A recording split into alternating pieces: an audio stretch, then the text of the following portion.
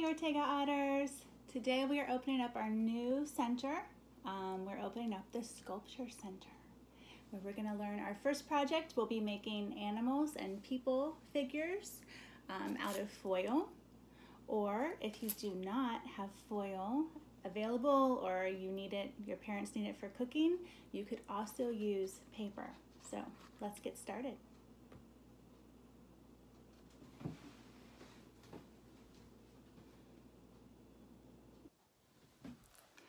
All right, so let's talk about what is a sculpture. A sculpture is something that you can see from the side. So it has 3 dimensions. It's no longer flat. So far we've done a lot of flat things. We've opened up our drawing center. Everything we drew is on a flat surface. Painting, collage. The clay pieces, they were sculptures. They're a type of sculpture that we made in class. But today we are going to make sculptures with foil and paper, and actually anything else that you have around the house that you can put together, maybe with some masking tape or some glue. You are welcome to make those as well. But for this lesson, we are going to be making foil creatures or people. He's just like a little hat here. Or you could even make one if you don't have foil available. Paper does work too.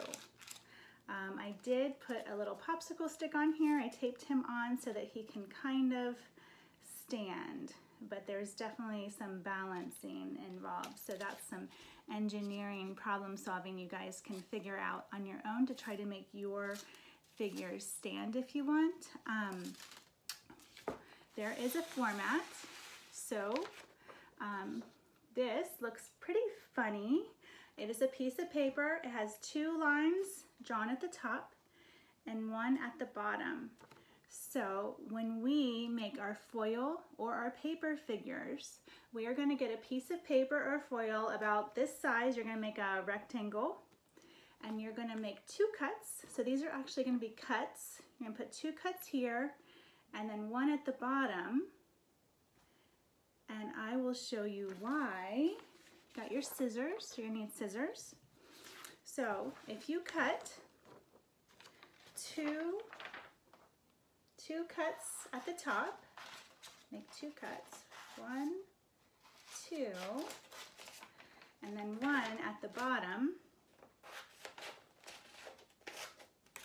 then this is kind of looking like something familiar.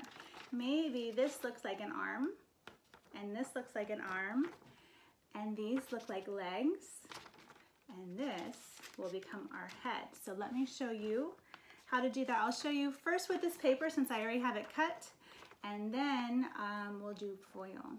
Okay, so you're gonna bunch up one arm, like a little flap there. You're gonna bunch up your other arm. You're going to do your legs. Starting to look a little bit like something. Look at that. Then go ahead and you're going to mash. You're going to scrunch in this. This is our head.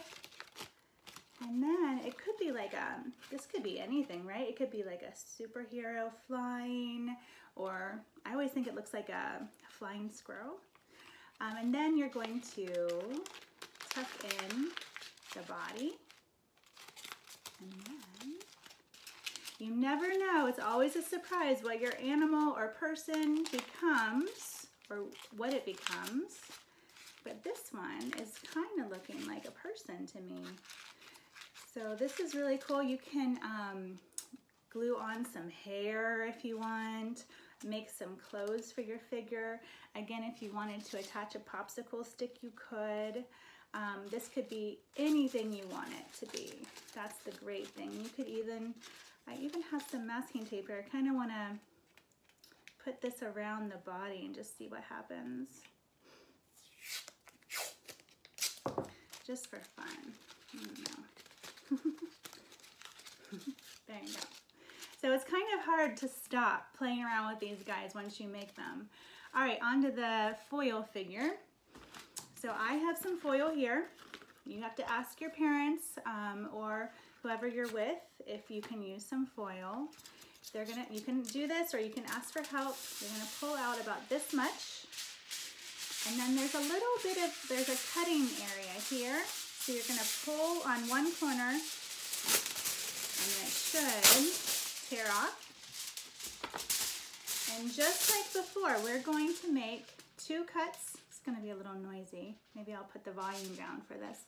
2 cuts on one side and 1 on the bottom.